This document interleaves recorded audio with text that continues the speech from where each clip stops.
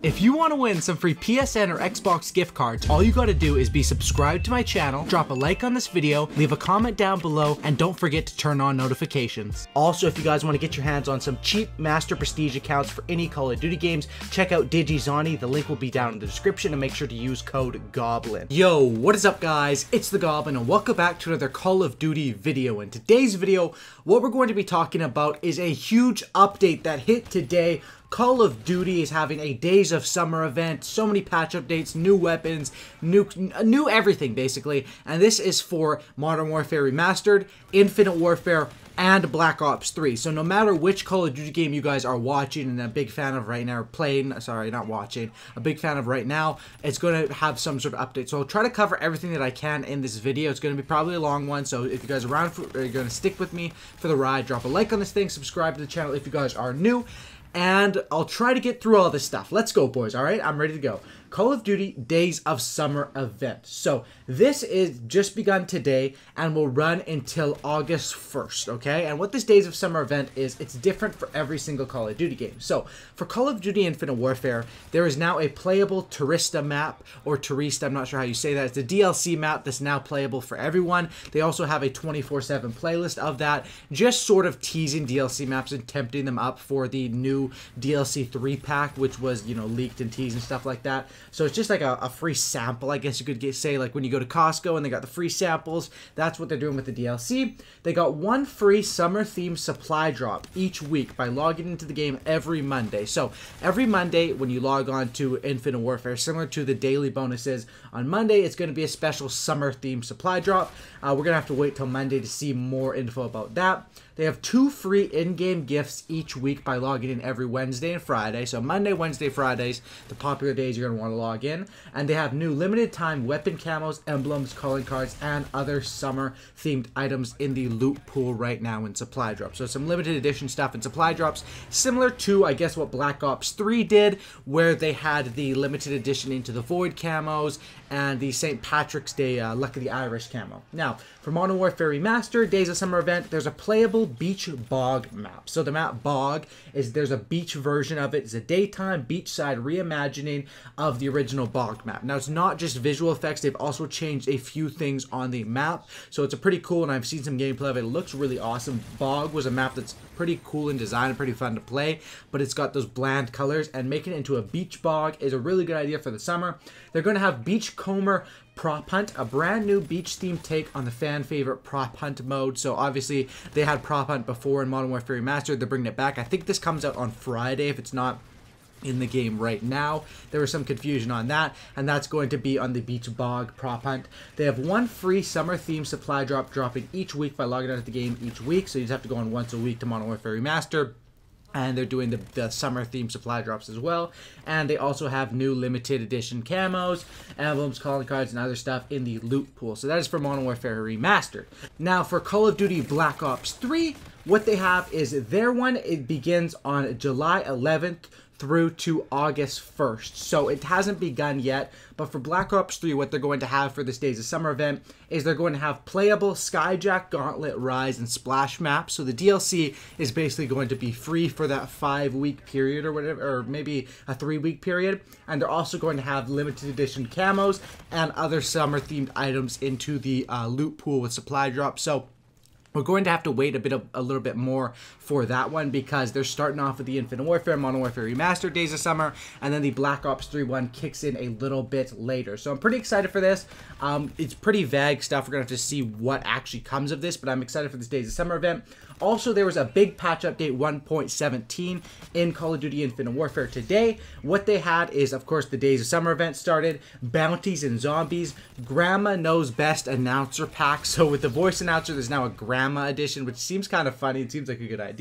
They also have hero rigs now, the Warfighter Omar, Merc, Reyes, Synaptic Ethan, FTL, Salter, Striker, Price, Phantom Ghost. Not really sure much about these. I have to log on and, you know, test some of this out, but I'm guessing it's just hero gear similar to what Black Ops 3 had. They also say that they have gold, diamond, solar, black sky, non-loot progression, body, and heads for all rigs. So they're just updating Infinite Warfare. It's kind of really late in the life cycle to be adding this stuff, but some more challenges to, and some more motivation to use all different sort of combat rigs like they had in Black Ops 3 with the gold hero gear, I'm guessing. There's also 3 new weapons into Call of Duty Infinite Warfare. They have the Trek 50, which is a single-fire ballistic sniper rifle, the Proteus, which is a sniper slash shotgun camo, and the M127, which is a lever-action shotgun. The model, it's basically like the model, I guess. They just remodeled the model. That's kind of a tongue twister there. But those are the new weapons into Infinite Warfare right now. Some pretty cool stuff right there. Another thing with Black Ops 3 here, there's a bunch of stuff, and I'm just going all over the place with it. If you own the Awakening DLC pack number 1 from Black Ops 3, which came out well over a year ago, and starting July 11th and ending August 1st for the Days of Summer event, you'll get double XP in-game. So if you have that DLC, you'll get double XP for 3 weeks straight, which is something that is good for Black Ops 3, because like if you're like level 800 or 700, you could literally hit 1,000 in that time if you just grind Nuketown 24/7. We also have some other breaking news. First images and key art from Infinite Warfare DLC 3 Absolution found in the game files. It looks like the maps we're going to have are Ember, Permafrost, 4, Bermuda, and then of course some zombie stuff as well. So this looks pretty cool. I'll show it up on the screen right now. From what I see from this, and I haven't really researched it that much, but it looks like 4 is similar to Gauntlet. Remember what they did with that one, where it's like 3 different maps put into one, 3 different lanes? It looks like they're copying that for Infinite Warfare here. Ember, I've heard some rumors about that being like Resistance from Modern Warfare 3. But this looks like the map pack we're going to get. I don't know if we have a date on this or anything like that, but that's what it looks like for this DLC 3 pack for Call of Duty Infinite Warfare. Obviously, you guys can let me know what you think about that up on the with the pictures up on the screen. You guys can get form your own opinions off of that. Also in Modern Warfare Remastered today, we have some new weapons as well. I know new weapons in Modern Warfare Remastered aren't that hype. Usually it's Black Ops 3 new weapons are super hyped. Infinite Warfare new weapons are fairly hyped.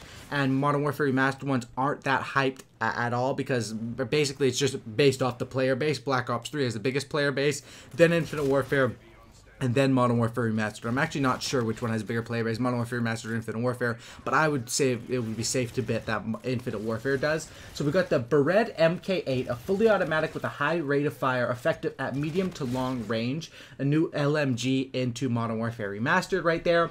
We also have the Rangers, which are basically the things from Modern Warfare 2. Double-barreled, sawed-off shotguns, effective at close range. They look essentially the exact same as the MW2 Rangers, which are pretty cool shotguns, and those are now into Modern Warfare Remastered. So it's sort of like bringing it back, if you think about it logically, because Modern Warfare Remastered is Call of Duty 4, which is Modern Warfare 1, and these things came out in Modern Warfare 2.